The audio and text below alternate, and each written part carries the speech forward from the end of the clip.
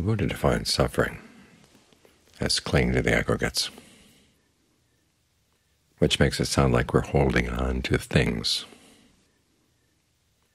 but we're actually holding on to actions. And there's certain ways of doing things, certain ways of thinking that we just keep repeating over and over again, even though they cause suffering. It's like an addiction.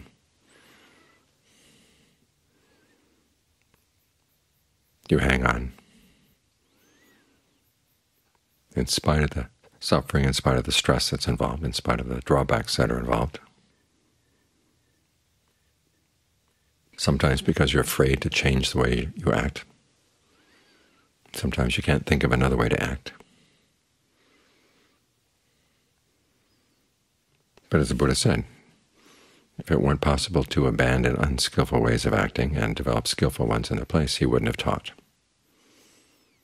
So it is possible. You have to hold that possibility in mind. And talk to all the members of your committee, because some are very fearful, some are very close-minded, some are very impatient.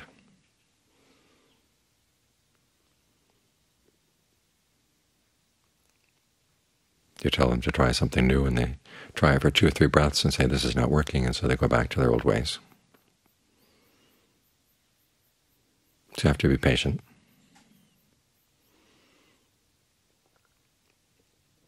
And sometimes you have to get at these things indirectly, like the way we breathe, the way we hold the body. There's a lot of clinging there, especially if we've had some traumatic event or difficult situation that we had to live in. And we felt if we held the body in a certain way, we were protected.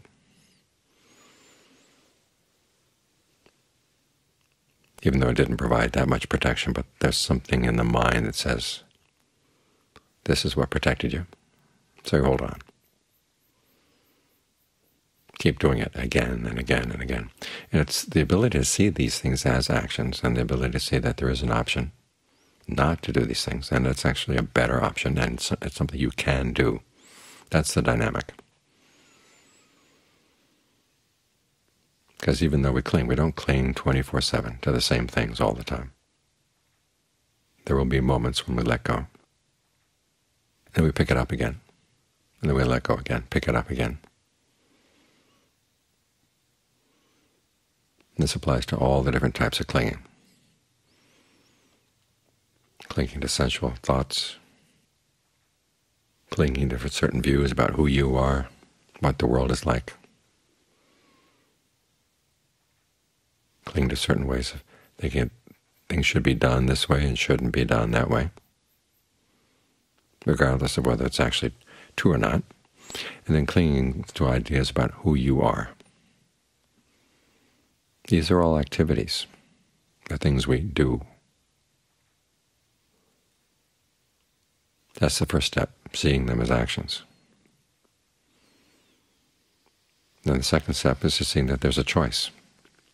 You don't have to do it that way. This is what meditation instructions are all about. Your mind tends to run in certain ways, and then you say, no, we're going to meditate, we're going to run it in different ways.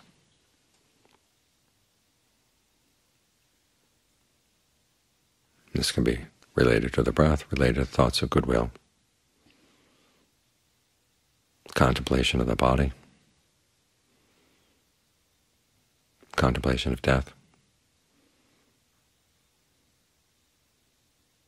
thinking about things we ordinarily don't think about, and with a consistency that we don't usually have with these topics. We think about death sometimes, we think about the body sometimes, the breath sometimes, goodwill sometimes. But here you decide we're going to stick with it and see what happens. And you have to be patient, because suffering is an old habit, it's an old bad habit, and it goes against the easy routes of the mind. In the Buddhist terms, he says, when you think in certain ways, you bend the mind in that direction. So you're trying to bend the mind in a different direction. And if it's a young sapling, it's easy to bend, but if it's an old tree, it takes an awful lot. But it can be done. Or as we say in English, the mind gets in certain ruts. And it takes a certain amount of willpower to get out of the rut, and a certain amount of repetition, doing it again and again and again to create a new, more skillful rut in the mind.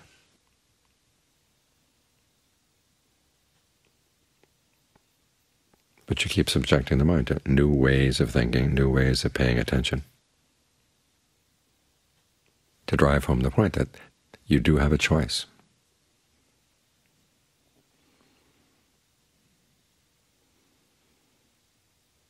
Then you have to argue with the voice that says, well, the choice isn't better, or even more of the voice that says, you can't do it.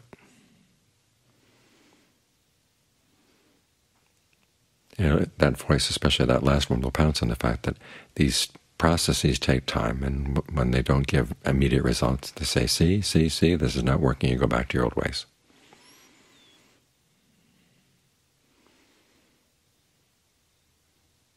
You have to keep in mind the point that this can take a long time.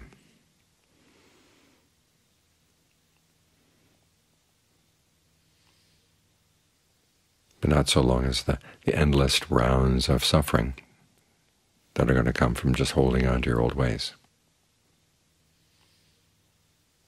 Because what is easy is not necessarily what is good for you. And what is easy is not necessarily what's going to give you pleasure in the long run. I mean, this is something we have to learn as little children. It's easy to like candy, it's easy to like desserts. But in the long run, it's not going to be good for you to keep eating candy and desserts.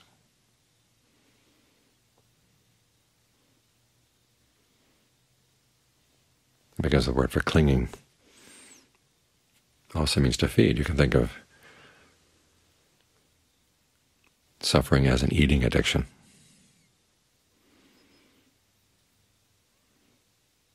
You've got to give the mind new and better things to feed on. That's what the path is for. The practice of mindfulness, concentration, the practice of virtue. Learning to take some satisfaction in knowing that you've behaved in a skillful way.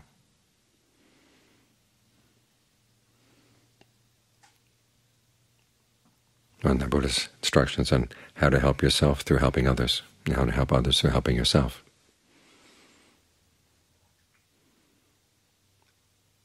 Treating other people with goodwill and with sympathy, and with patience and equanimity. The Buddha says that's immediately good for them, but it's going to be good for you in the long run. It may go against your habits. But again, your habits are causing suffering.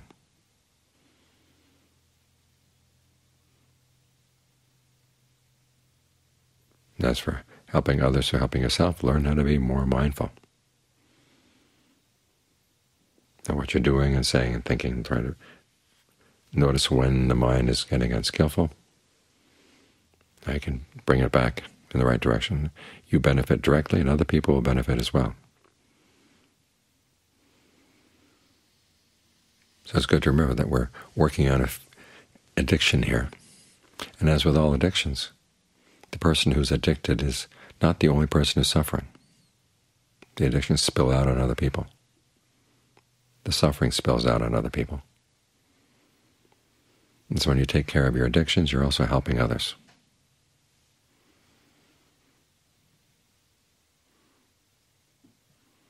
So look at the ways you cling. Look at the activities you cling to, the ones that you do over and over again.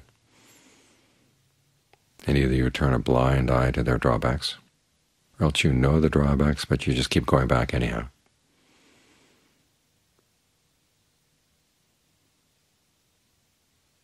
Either out of an inability or an unwillingness to change.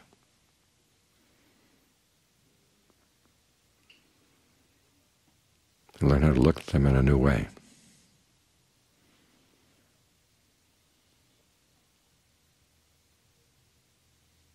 The Dhamma gives you all kinds of alternative ways of acting, alternative ways of thinking. And the Buddha is not talking sort of nice fairyland way. But wouldn't it be nice if someday the human race could be like this or like that? He's saying these are things human beings can do, And when they do them, they stop suffering.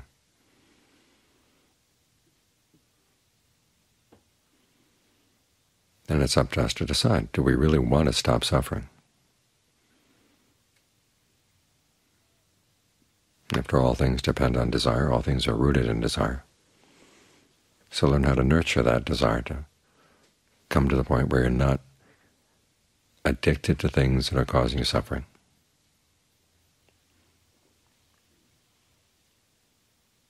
Get to the point where you no longer have to feed at all. That's when the mind is really free. But in the meantime, learn how to feed well, develop new habits, and learn how to talk to yourself in a way that gives you the energy and the confidence that it can be done and you can do it.